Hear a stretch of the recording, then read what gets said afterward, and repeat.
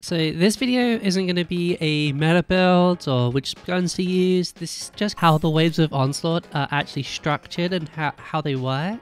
Just so that you can take your build and maximize it the most by knowing what's coming up and what's ahead of you. The best way to maximize any build is by knowing the activity you're doing. What are the best spots to use your abilities or use your weapons or use your heavy. I really do think we are at the point in the game where most builds can succeed if you know how to play right, and part of knowing how to play right is knowing the encounters you're doing. Tizzle made a great video showcasing how he managed to do a wave 50 legend onslaught on like every subclass in the game, so it is possible to do on any subclass. So this will help you get in the right mindset and know what's coming up. But we're going to start at the very basics of the structure of Onslaught, and then we'll go into a bit more detail later on. Very basically, Onslaught is in 5 rounds of 10 waves. Waves 1 through 10, 21 through 30, so on and so forth, all the way up to wave 50. Just think of them in groups of 10. Whenever I talk about like wave 5 throughout this video, I mean any round that's ending in a 5. So for example, 5, 15, 25, 35. Whenever I say 5, I mean all of those. Carrying on. Very simply, round 6 is always the spark dunking phase,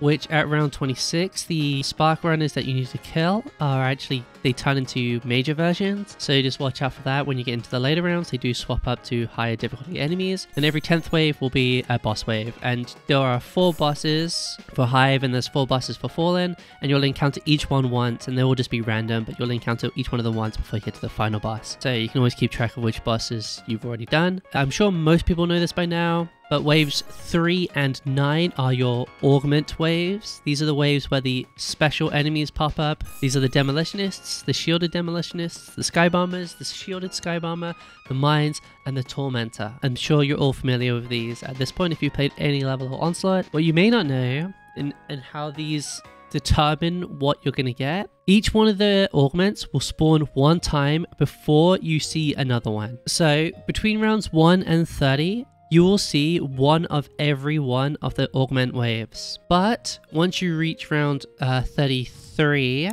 a new cycle of randomly picking one of these augments will happen. You'll never see any augment 3 times. You'll only maximize see some augments twice. In the final set of waves, from 30 onwards, you have a 66% chance of seeing a Tormentor ever appear again. What are they, like, super helpful? I don't know who needs to hear this, but I've been doing a lot of LFG. But if it's a wave 9, just use your heavy ammo to clear the ads. You're going to rally at the boss anyway. I know some people might be holding on to heavy ammo for things like Envious Assassin. Envious Assassin isn't that useful in these bosses. I know you just got that shiny edge transit, but the Envious Assassin isn't gonna help that much. Just dump your ammo, especially if you got something like Demolitionists that spawn on a wave 9. Should also point out that the only major enemies, these are the boss level enemies that appear on wave 3 and 9, are the augmented bosses. So these are the demos, the shielded sky bomber or the sky bombers, or the tormentor or whoever.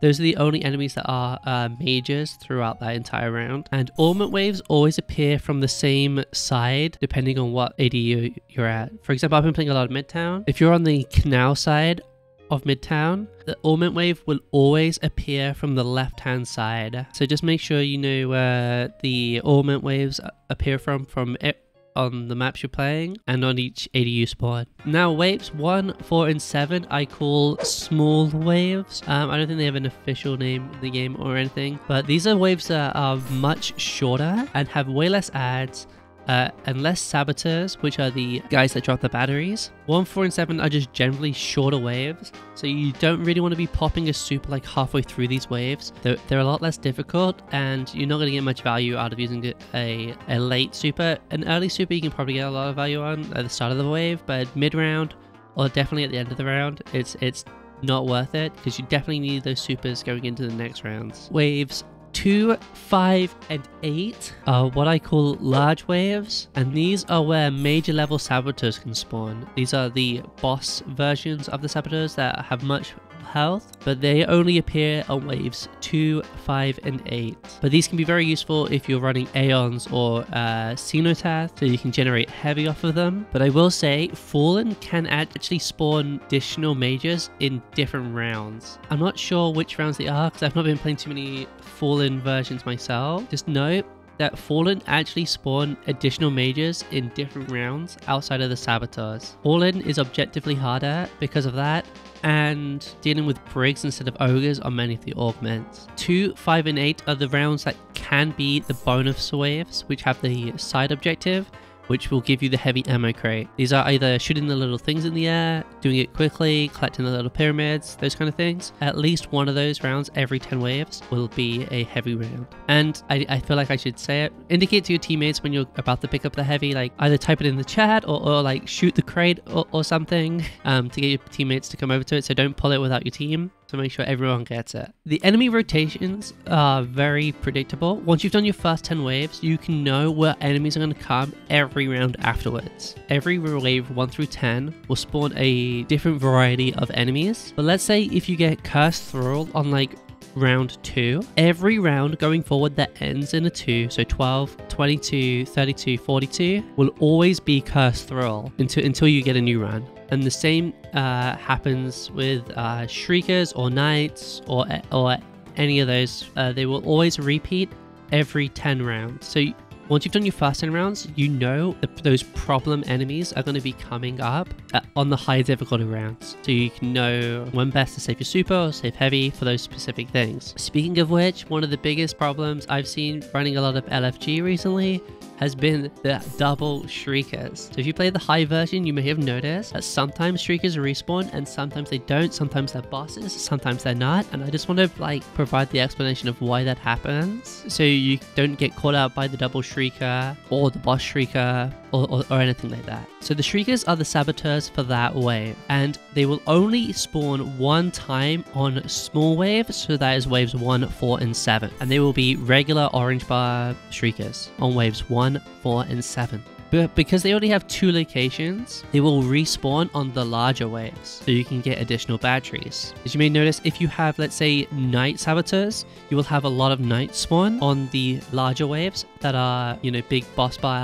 health ones, compared to the Shriekers where they only 2 spawn at a time, but they will respawn. But they will only be boss bars on the waves 2, 5, and 8. When you kill them, they will respawn. Or if you're on an augment wave, they will only be regular orange bars, because the only boss mobs on the augment waves will be the augment boss themselves, like the Tormentor or the Sky Bombers. So the Shriekers on augment waves will be orange bar, but they will still respawn. So again, just to go over it, on waves 1, 4, and 7, there will be orange bar Shriekers that spawn 1 time. On waves 2, 5, and 8, there will be boss Shriekers that spawn 2 times. And on waves 3 and 9, there will be orange bar Shriekers that spawn 2 times. So the best time to get Shriekers ideally is on 1, 4, and 7, so you can just shoot them down once and never have to deal with them again. Whereas obviously respawning Shriekers on any round is annoying, but respawning Shriekers, even if they're not as chunky, can still fuck you over on like a Tormentor round. I hope